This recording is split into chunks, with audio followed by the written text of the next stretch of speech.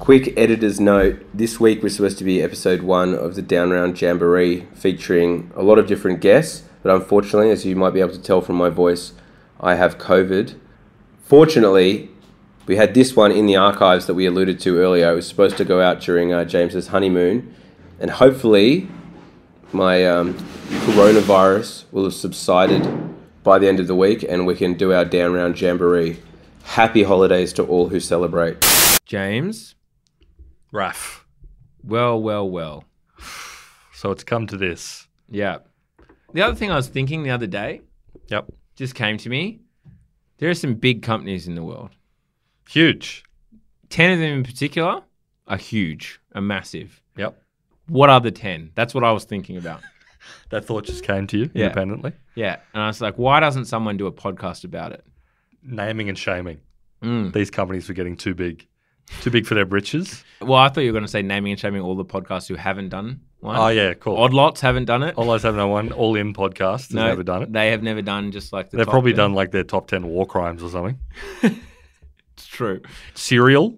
Yeah, Serial. Well, I know that's not really their... The Daily. Has The Daily done it? The Daily's never done it. No. FT. Have they ever a podcast on it? No, you see, when it gets down to The Economist, they're all aligning with these kind of stories that they allege are very important about the global economy, but they're never going to give you this straight down the line. Call Me Daddy? Call Me Daddy have never covered the top 10 biggest. Joe Rogan, I reckon Joe Rogan maybe... He might have done it. And his guest would have done it and he would have been like, that's crazy. That's how many billion?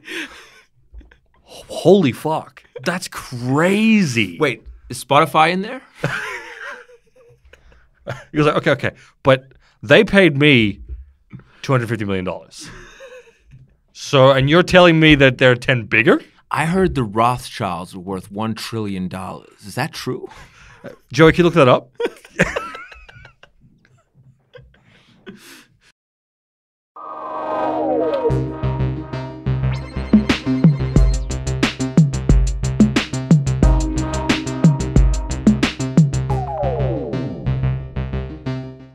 Ladies and gentlemen, the silly season has arrived. Has officially started. Normally it starts the beginning of December or maybe midway through December. But as you listen to this, I'm currently sunning myself on a beach in Mexico or potentially in Mexico City. Okay. I'm geographically located in the Republic of Mexico. Some kind of metropolis. I'm not in the Southern Hemisphere. I'm not near a microphone. We record this ahead of time. So as a result, the silly season, the Down Round silly season where we get a bit nutty with it, begins now. I said on the Meeting Tree podcast, I'm on record as saying the silly season begins around October 28. But for me, I wind up from October. My birthday's in mid-October. Okay. Fuck, I doxed myself again. So your birthday's in mid-October. What was your address again? Ladies and gentlemen, maybe text your boss, text your colleagues, happy silly season. Happy silly season. And then tell them, also, did you know what the top 10 largest companies by market cap are? How about by revenue? Well, here you go. We should start at 10 and go up, or should we start at 1 and go down? That's a good question, actually. Because it's not like it's going to be a massive surprise when we get to the end. That's true. But I still think it's worth doing 10 up, which is traditionally that's the way the countdown format. Yeah, exactly. Let's do it. Because there might be a couple of surprises in here for you. Yeah, and totally. What we're going to do is we're going to talk about what this company does. We don't know what we're going to say. We're going to chit chat and we're going to go through and like what it looks like the future is going to be. And the reason why this is Down Around adjacent is that almost all of them are tech companies. Almost all of them are tech companies, but not all of them. And there are some surprises. In fact, 10 is good because we're going to start with a surprise right out of the gate. The number 10, the largest companies on earth by market cap, is Eli Lilly. Big Pharma. A big American big pharma conglomerate. Big Pharma wants a wife. Big Pharma wants a wife. Which is currently worth $567.4 billion. So they do Prozac, they do a bunch of crap. But the reason that they're in the top 10 is the Ozempic effect. It's the Ozempic effect, yeah. Which they don't do Ozempic. They don't make Ozempic. They're not Novo Nordisk. No, which is, as you would have heard on our Q&A episode last week, depending on the day, the most valuable company in Europe. Not today. Not today, no. But it's making a competitor. Yeah. So it's had general great returns. It's a huge company. It's a huge company. It had a surge in its stock price as well as the fact that they are developing a Ozempic competitor. Yeah, Mounjaro, which apparently is better. It's marginally better than Ozempic. It's a semaglutide. It targets 2 receptors other than like 1. But anyway, we've got an Ozempic episode coming soon in a few weeks. Stick around for that where we go into that deep. But that is why they are number 10. Yeah, I mean there should be a big pharma in the top 10. You got to have a big pharma up there, right? I think for like the reputation for like dominating evil, that they have, it'd be an L to not have a rep. Yeah, they got to have something in the top 10. So good on you, Eli Lilly. Well done. Number 10 in the world by market cap. Great effort. Number 9 is Tesla. Still amazing that a car company can be the 9th most valuable. I mean, so obviously the reason Tesla is in there is insanely forward-looking. If you're not across it, we kind of went through this period of like where growth stocks are projecting a stock into the future and what they might be worth. They're the stocks you need to be investing in. That was a zero interest rate phenomenon. I mean, there's still growth stocks still exist as a concept, but Tesla was like the epitome of that because the investors, including the big institutional ones like ARK Invest, were projecting like this is going to be a $20 trillion company because every house will have a Tesla battery and be powered by Tesla solar, and therefore it's worth getting the Tesla car because of the ecosystem. And then you have a Tesla AI that's like running your house and like a blah, blah, blah, blah, blah, blah, blah. That was like the insane bull case for Tesla. Don't get me wrong. They seem to be doing pretty well. Yep. Selling quite a few cars. But at the end of the day, like I'd go Eli Lilly. Are you're long Lilly? Eli Lilly versus Tesla? Over Tesla. I mean, it's still overpriced and overhyped, in my opinion, Tesla. Because from my perspective, like they're already reducing prices. Cars are a commodified good. EVs certainly weren't and still aren't as commodified, but they're very, very quickly getting there, especially with the Chinese entrants. Blah, blah, blah, blah. Tesla have a massive advantage, don't get me wrong. The fact that they've got the charging network out there is like a massive competitive advantage, but are they the 9th biggest company in the world? That's my opinion. What about you, James? No, I'm basically the same. As you know, Tesla it's probably the most prominent meme stock. It's not quite on the level of a GameStop in the sense that Tesla is actually creating value, but it has like a cultish fan base of people who not just buy the stock, but like evangelize it to an absurd degree. You know, it's the classic line, which we've repeated before, which is the idea that the stock is actually Tesla's core product. Yeah. It's not the cars. It's not anything else. So they've done well. And obviously Elon's very good at keeping that hype train rolling. And that's one of his core skill sets and making that happen. But yeah, it'll be interesting to see what happens when like the Cybertruck comes out. Evidence seems to suggest that it certainly won't be as cheap as they thought it was going to be. The long-term goal of Tesla is to get the prices of their vehicles down so that they're in the position where all of a sudden everyone has one. Yeah, and subscription revenue and blah, blah, blah. Subscription revenue. If they, perfect world that would keep Tesla up at that level is they can do that. They can bring prices down and then everyone's driving a Tesla and it's like the front tip of the spear of the EV revolution. Plus the fact if they have self-driving going and they've actually made that work. And there are other stuff like if they can have everyone with like a power wall or the Tesla wall in their houses. Great. But it's a pretty tall order to get all that stuff in a line, especially as Toyota, GM, all the other car companies are trying to make it happen too. So we'll see. We'll see. The next one, Mr. Warren Buffett, Berkshire Hathaway. Berkshire Hathaway's number one holding, I won't spoil it, but it's another company on the list. I mean, interesting company in that they traded a premium. Berkshire Hathaway, if people don't know, they're a conglomerate that owns a bunch of other businesses. And the reason they traded a premium to just the value of those businesses is the idea is that, A, they'll be able to enhance the value of those businesses by either by getting a spot on the board and like strategic direction or mergers or blah, blah, blah, blah. Like basically they'll be able to like grow those businesses in value and keep on investing in the right companies that will grow in value. So in some ways they're kind of like a fund that you're investing in and just assuming that the people managing the fund are going to keep investing prudently and improving the businesses that are owned by that fund. But it's still memey. I mean, don't be wrong. they've got a proven track record of like delivering significant returns. They do, yeah. It's like they're good at what they do. They're a good business, but like it's got a little bit of a meme component. The premium it trades at over the value of the actual like businesses and stock it holds is relatively high for a business like that because it's Warren Buffett. It's Warren Buffett. It's got a bit of energy about it. Charlie Munger. For those that like have absolutely no idea what Berkshire Hathaway does, like the way that they have built their business is that the core components of the business they actually own are insurance businesses. They own banks. Yeah, totally. So they own a bunch of insurance businesses like Geico and ones like that in the US, and the insurance float that comes with that is what gets reinvested, and they've used to like drag themselves up to incredible heights. It's been a very effective business model.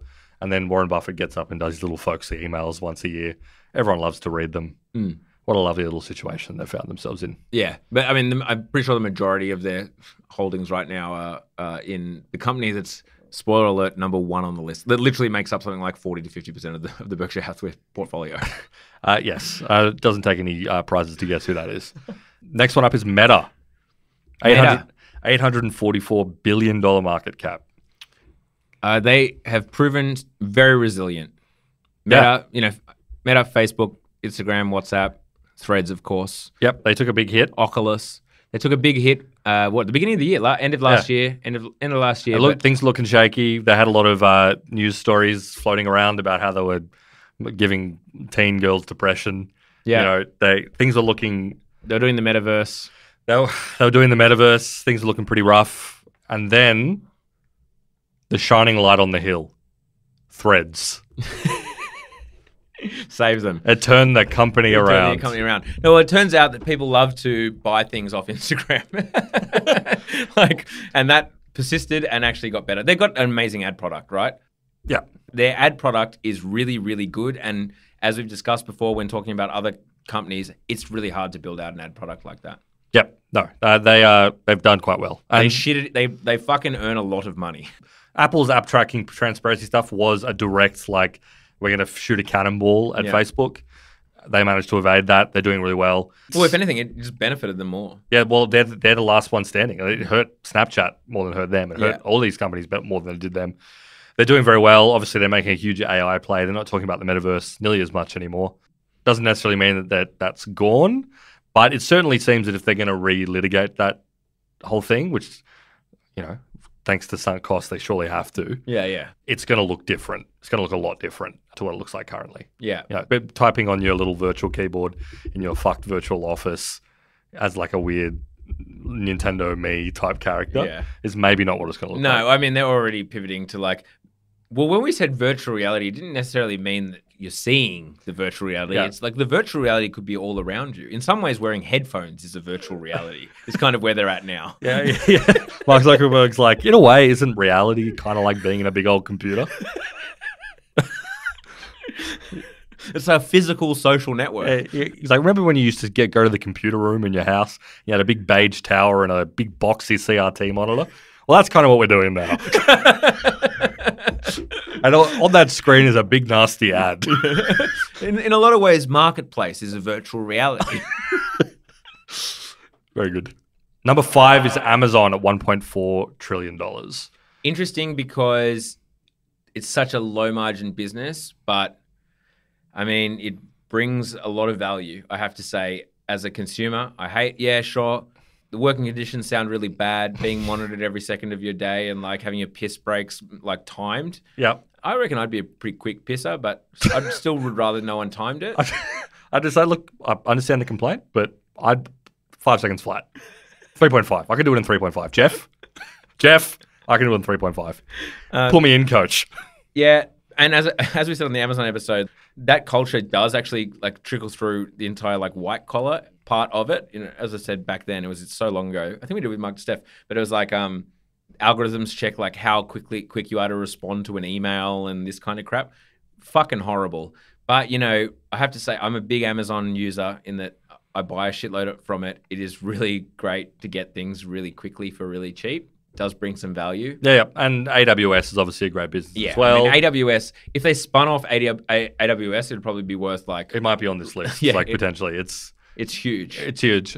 they have the benefit that like their core, and this is like a Jeff Bezos thing as well. He said that like it's hard to predict what stuff is going to change and be crazy new, like be AI or whatever. But it's actually a more interesting thing is to predict stuff that's not going to change. And one of the things that's not going to change is that no one's going to wake up one day and say, actually, Jeff, I wish I could get my packages a week later than I currently am getting them. So as long as they can maintain like a delivery network that's getting stuff to you next day, they're going to be in a great position because not many else can do that. Temu can maybe kind of do it as long as that object is like a weird like chain that costs 30 cents. Yeah, it's like a fold-out cup. A bath mat, yeah, exactly. Amazon, what are they doing in that space? I don't know. Next one up the list. And as you start going up this list from here, the values start to escalate pretty significantly. So they're no longer... That's the thing. Like Facebook, people talk about FANG and whatnot. They're not a big company. When we talk like serious big, like scale, bro, when we talk seriously big, Meta, who have 4 billion users, that's not big enough. Like it's not though. They're under $1 trillion market cap. Yeah. And you know what? That keeps them out of the big dog club. Nvidia is the next one up. I mean, this is above $1.1 trillion market cap. We have done an episode, and we could talk about this because I speculated in our episode, like, are Nvidia worth that much?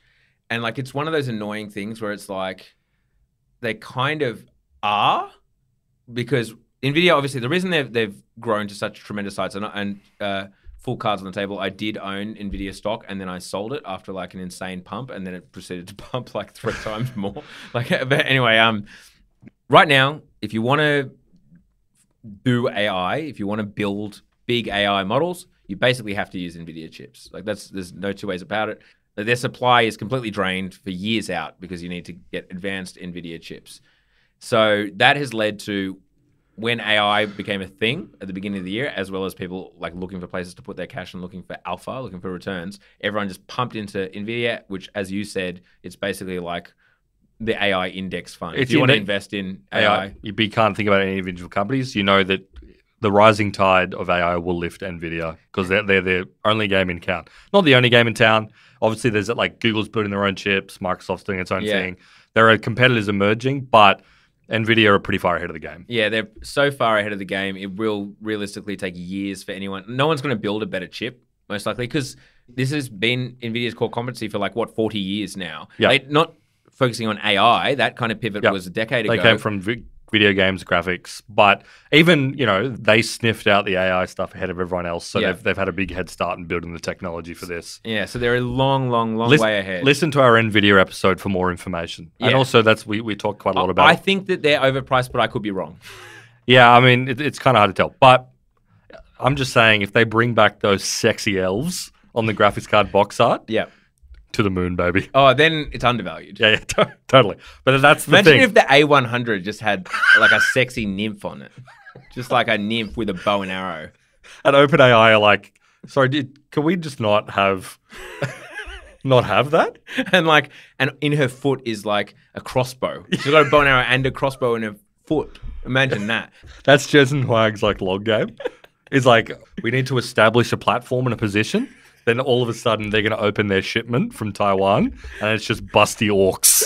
If you want to know what we're talking about, what the context is for what the fuck we're talking about, it's about the box art. Listen to the NVIDIA episode. The old graphics card box art used to be provocative because it was meant to appeal to these kind of like adolescent nerds, basically. Yeah. And look, they only want one thing, which is a lot of pixels, and I'll let you fill in the gaps. Next one up the list, we're getting into the top 4 now, folks. Top 4 companies. Yeah. Alphabet. Yeah. 1.6. Google, obviously. Google, yes. And then obviously all the other constituent businesses that they have floating around inside that. Yeah. That big thing. Google is, I think, the most interesting company on this entire list by virtue of the one that I think 2 years ago you would have said they were probably the safest or one of the safest. Yeah. They had built an unbelievable company which was like self-sustaining in the sense that like their ad network was only ever going to get bigger and better. Continue to absolutely print money. One of like the great money-making innovations of the 20th and 21st century. Yeah. Yeah, great internal culture of innovation that like, spun out things like Maps and Gmail. Building all this sort of stuff. And I'm not saying that all that stuff's going to disappear overnight, but They are in the rough position, which we talked about in our A episode last week. They have a real competition from the AI stuff. Their core product has been thoroughly enshittified. Google search is just bad now. Oh my God. What was I searching? Like on the weekend, I was searching for like Tiva sandals, and you get something like on the standard page, on the standard ad page, there's like pictures of maybe 12 or 14 different sandals from like Temu and but full square pictures, then sponsored links, then like, some weird crap thing, then finally organic links. Like it was scroll, peak in shitification. Absolutely. And it's a problem they're very much aware of. Yeah. And they're trying to resolve it by introducing their own AI stuff. And here's the thing about Google, and it's also the fact of a lot of big tech companies, a lot of huge companies, they stop becoming nimble and able to respond to these kind of threats, because they've been sucking on the teat. The rivers of gold have been flowing for a long time. Yeah. And they've been absolutely dominant. But also, like, Google has like 1,500 VPs. Which is high even for like a comparable company. Yeah.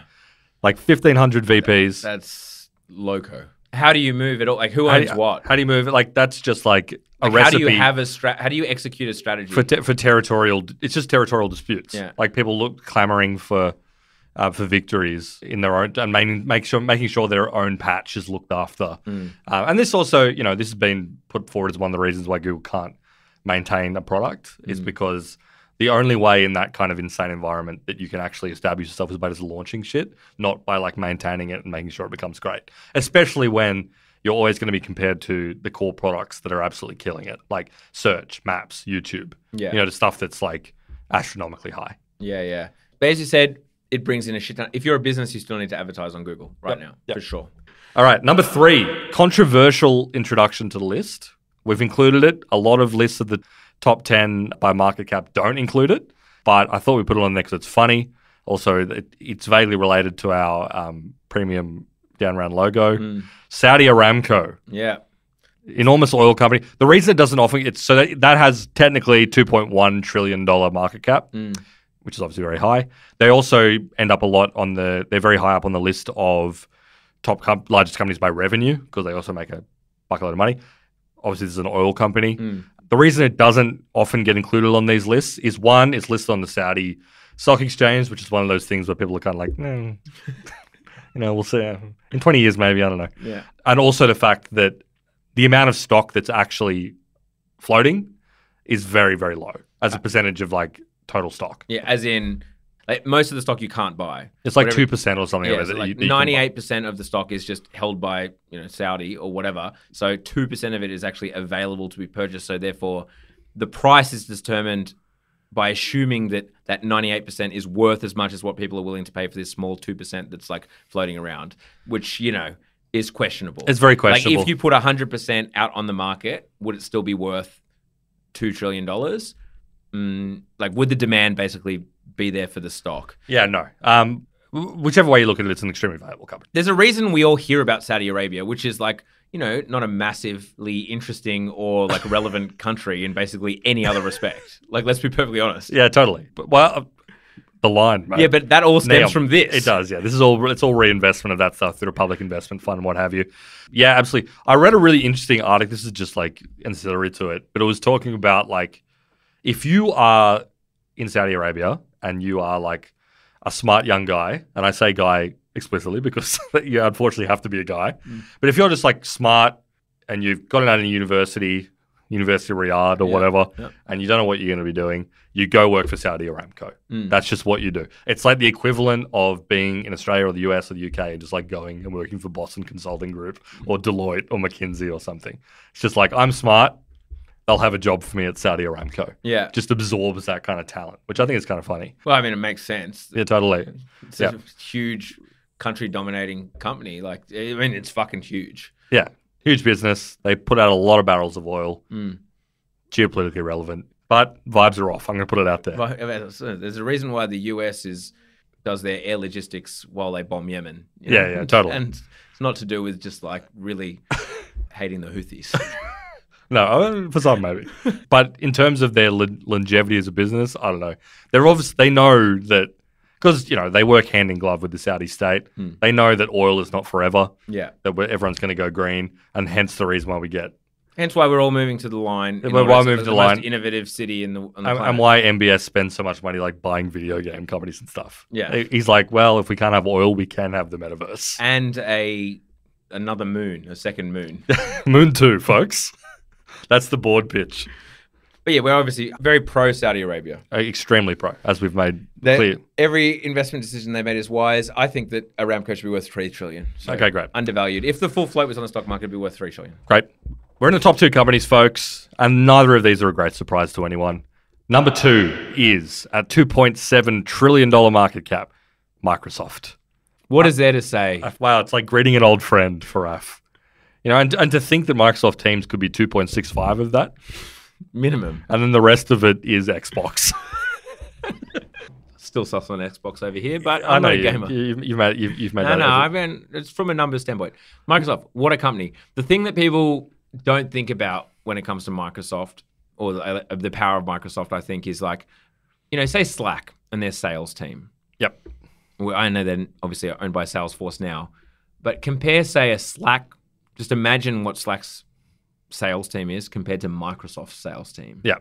The power of Microsoft's sales team being embedded everywhere in basically every corporation in every city of the world, just having lunches, having consultants, working with the CMOs and the CTOs and the CFOs across the world means that is a company that is not going to go away fast. No, and yeah, their enterprise sales function is probably the best in world history.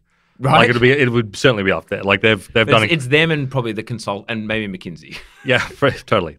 They've obviously done incredibly well, and they also had a fairly significant turnaround. They went through the period of a deep lull during the Steve Ballmer years. They missed mobile. So the whole mobile era, they didn't fully sit it out, but they did put out essentially a failed product there. They should have persisted. No, they should have. And I think actually Satya Nadella, CEO of Microsoft, said that. Yeah, he said that recently, didn't he? He basically said, I've always agreed with. He said we shouldn't have gotten out of it. And it may still prove, you can still post some big W's from having phones. I don't think we've eluded the phone era. So they're still going to feel that pain for a while in the sense of not having a device. Absolutely. Yeah. They don't have a portable device. Yeah. And they had one. Yeah, they had one. They don't even have a real great position on any portable device. Yes, you can get the Office mobile apps. Yeah. Yes, you can get Outlook for iPhone or whatever.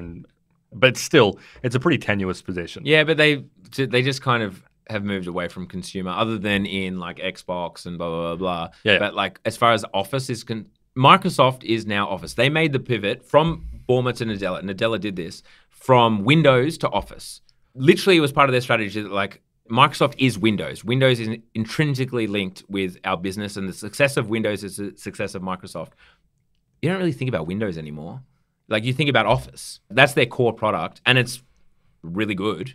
It's really good at offering lots of things. I fully admit, and I never have, people, I talk about Teams or whatever and how you should have it. It's not because I think Teams is the best chat platform. It's that it's good enough. And that's every single Office product. Some of them are the best. I think Outlook is probably still the best email client. But for the most part, and Word is probably the best word processor. What the?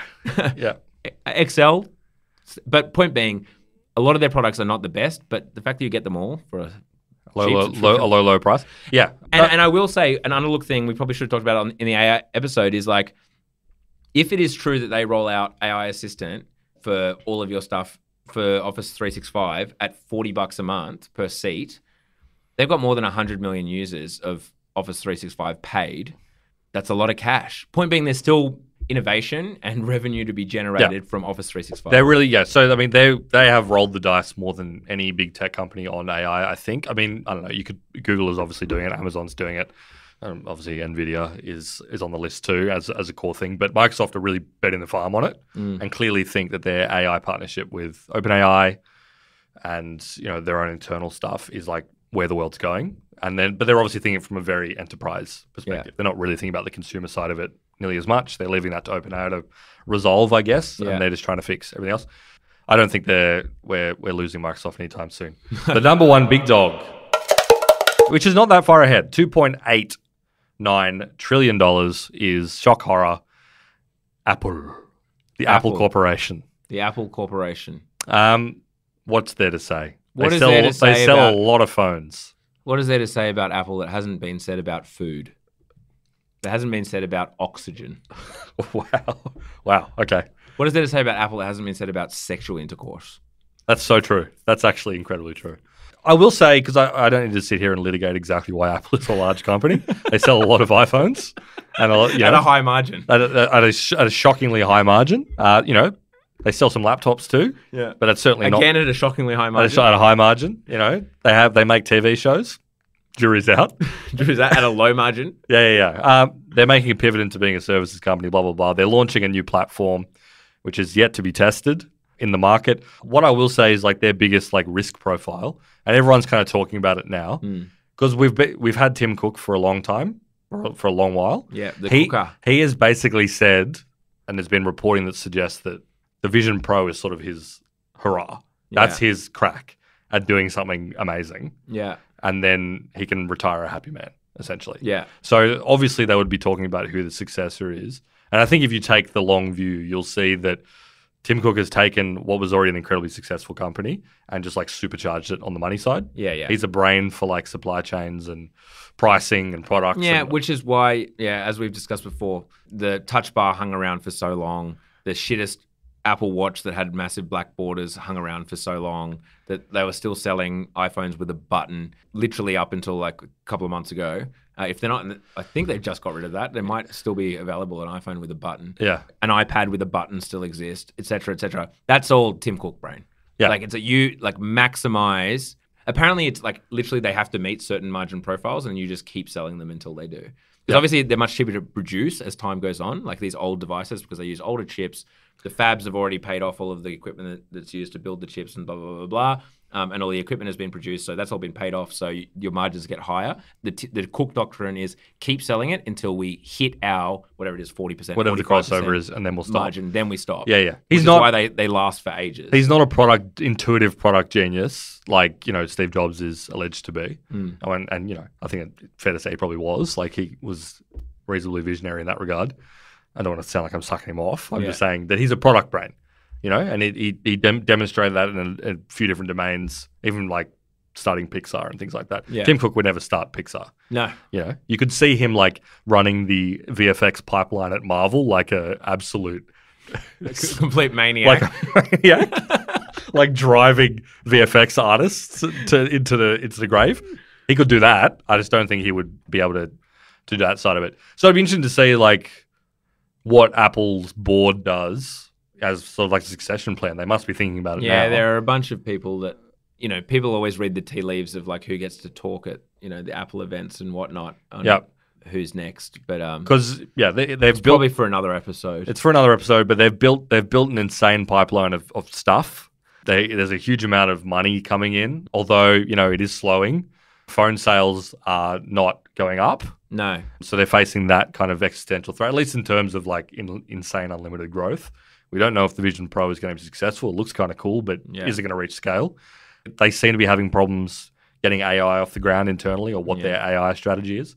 So like, I agree. It's like it's a bit shaky at the moment, but at the end of the day, the amount of iPhones in people's hands means that they just have the most insane advantage. Yeah, like their install base is insane. Which means that anyone else's success, be it OpenAI's or whoever's, helps them. Or Google, it helps them. At the end of the day, it helps them. Yep. Facebook, whatever, it helps them because for the most part, it's going to be accessed via an iPhone. Yep. So I don't know, when we do this episode again in 10 years, I still see Apple up there personally. Apple's up there. Number 2 behind Saudi Aramco. Yeah, obviously. That's my call.